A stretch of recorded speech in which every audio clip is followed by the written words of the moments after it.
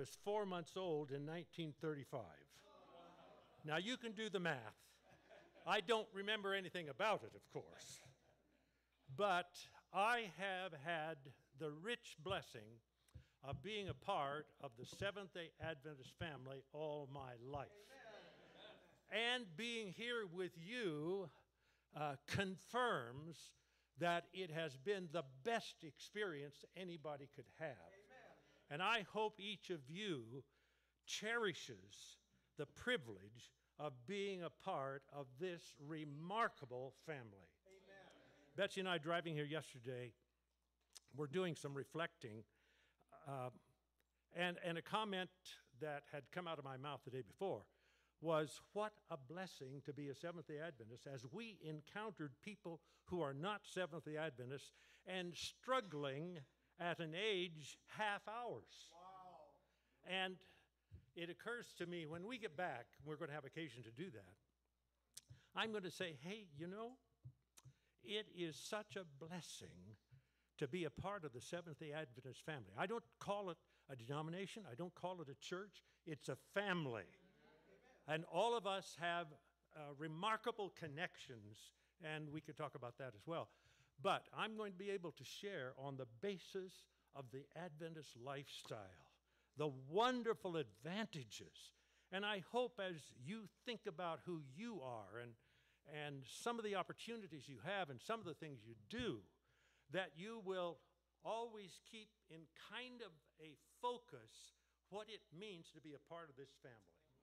See, I don't want to be involved in anything that would ever step on Ed's toes.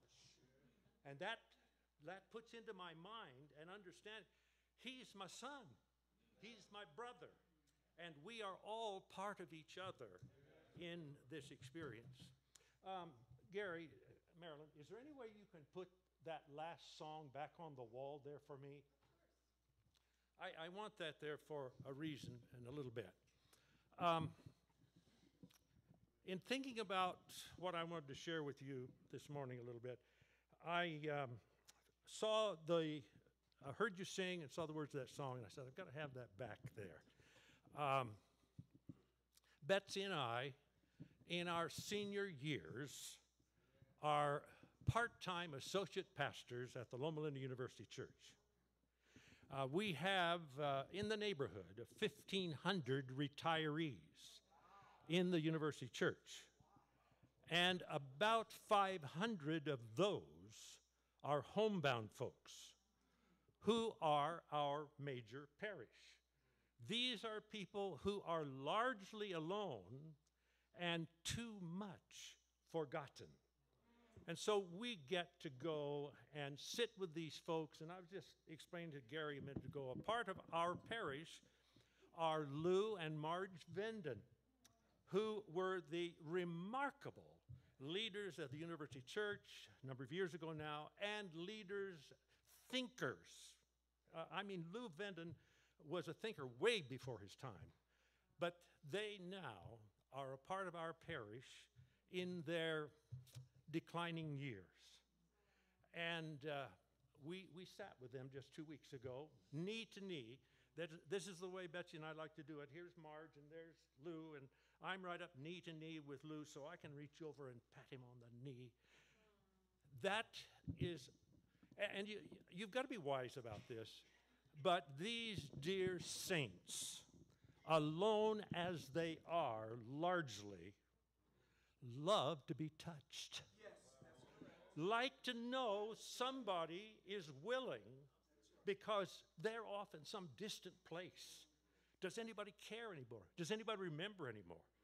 And so we love to get snuggled up to these folks and let them know how special they are. I almost always include in praying with them, dear God, please keep dear Lou, for example, reminded that he is your beloved son. Yes.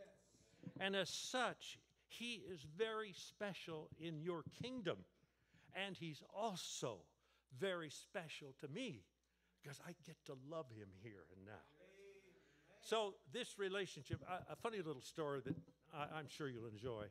Betsy and I were in university medical center one evening a few years ago now, visiting a couple, or a lady actually, of this couple, a doctor and his very, very, well, I'll tell your first name because you won't recognize them anyway, but her name was Rose.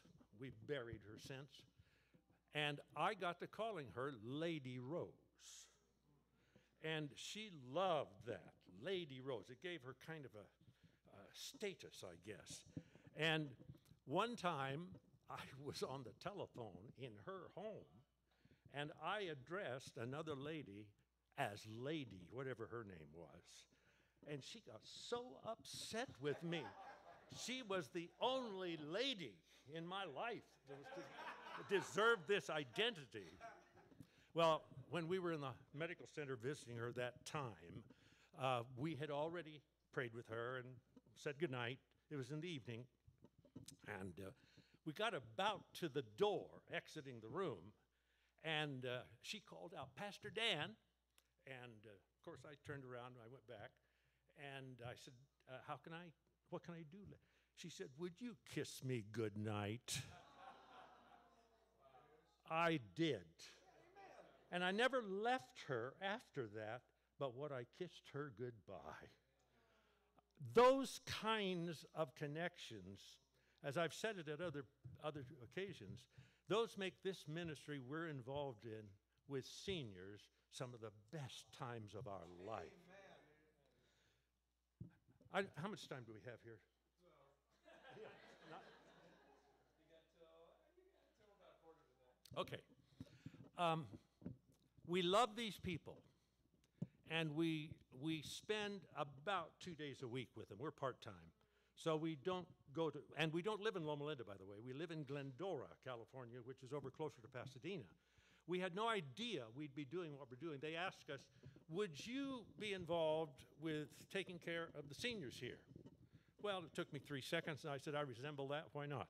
So that's how we got there a dozen years ago now. And so we travel back and forth from Glendora 2 or 3 times a week. And as we have begun to snuggle up to these people, they tell us remarkable stories. I mean, if you want to be inspired, just let them start a story. And all you have to do is just probe a little, and they give you details that they might not have remembered, but we enjoy this so much. I do most of the well, not most of it, but a lot of it, because Betsy, as an associate pastor, is involved with estate planning.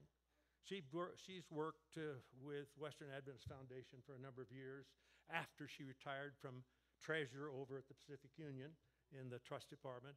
So she does that and goes with me almost all the time. What we have discovered has given me serious pause. And the discovery is this: these dear, precious, amazing saints are afraid they haven't done enough to be saved even. We have had the extreme experience of having one dear lady who was afraid to go to sleep at night for fear she'd die.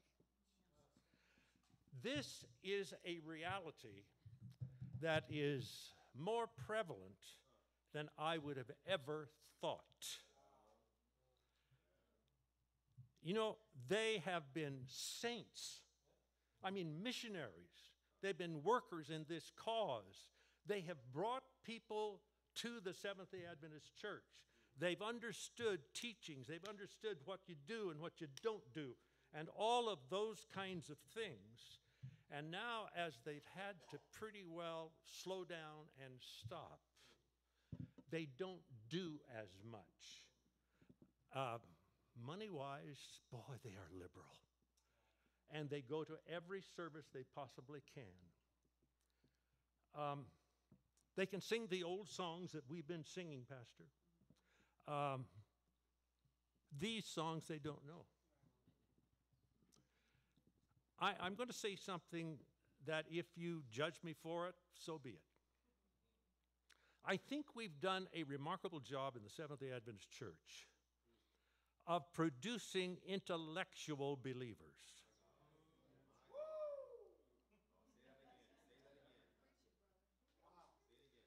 So we can recite even 28.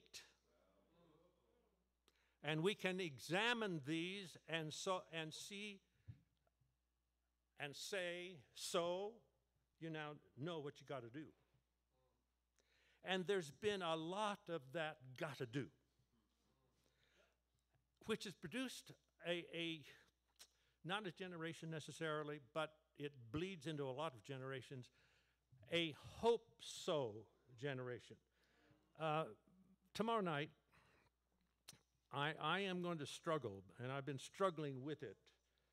My sermon title is Great is Thy Faithfulness. And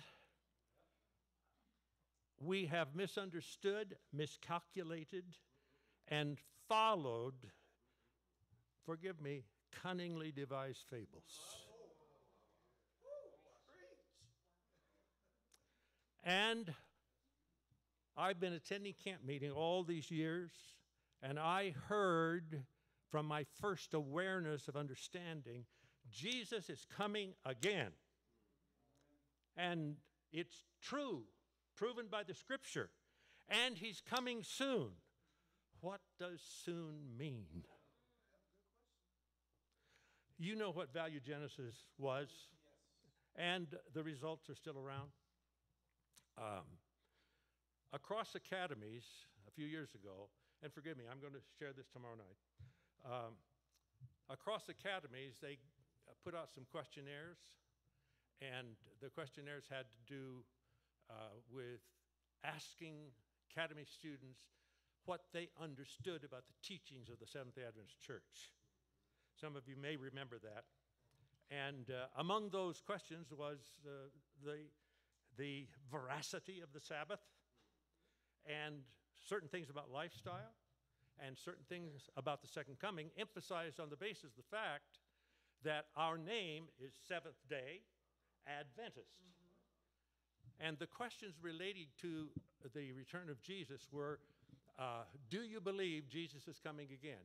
Yes, no, maybe. And the general response to that question was yes. The second question, do you believe Jesus is coming soon? Yes, no, maybe.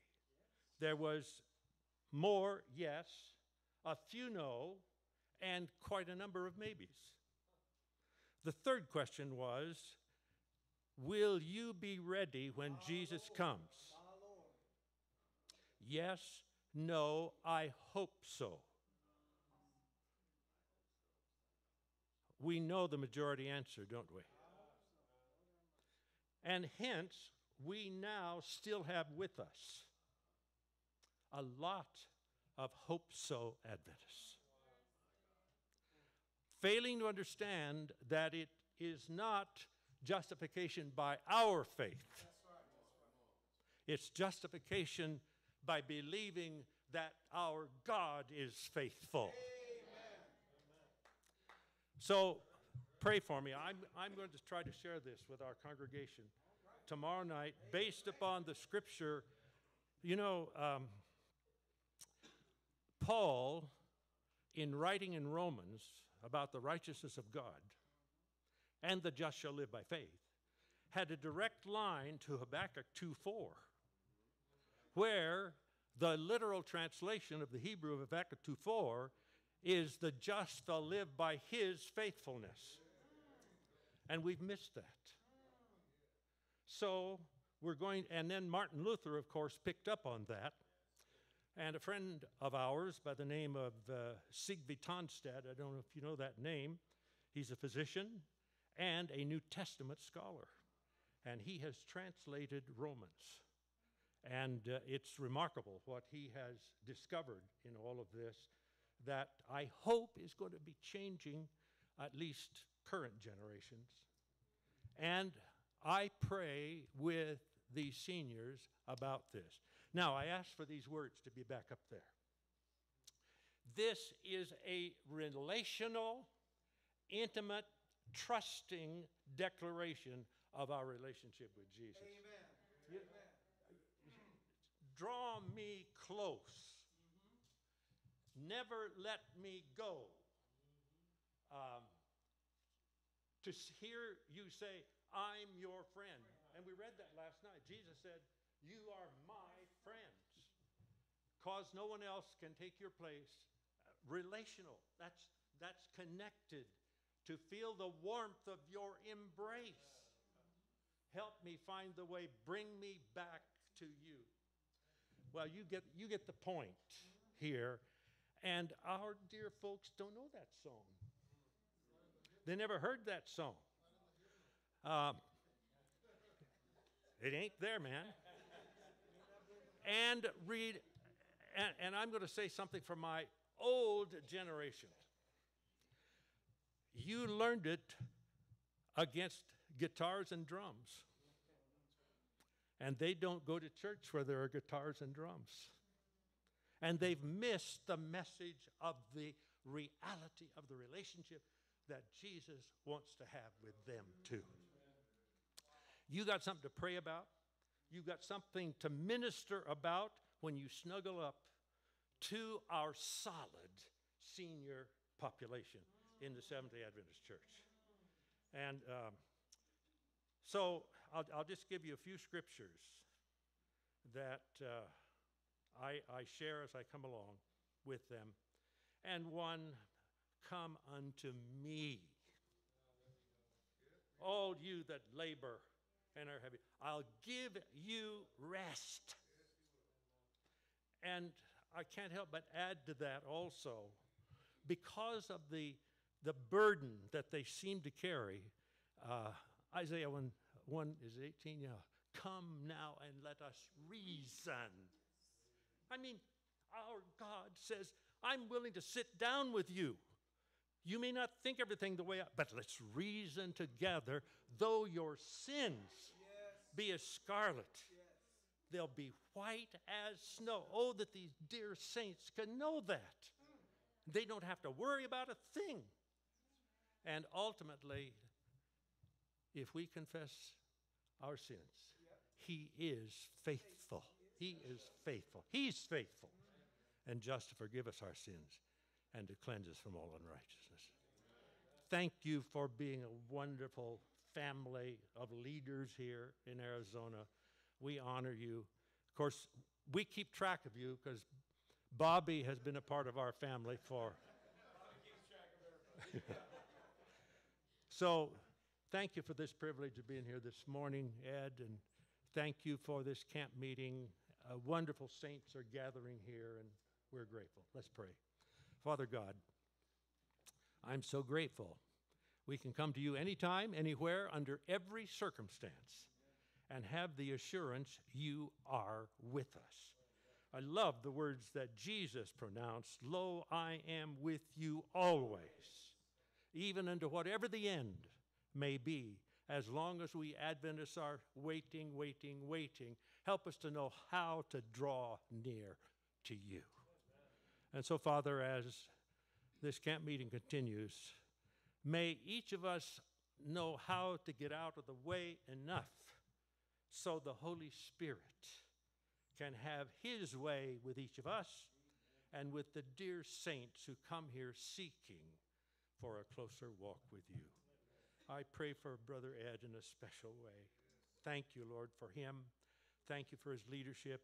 And every person here, your lady, your man, your people, give them bright, happy assurance today of your love and mercy through Jesus Christ our Lord. Amen.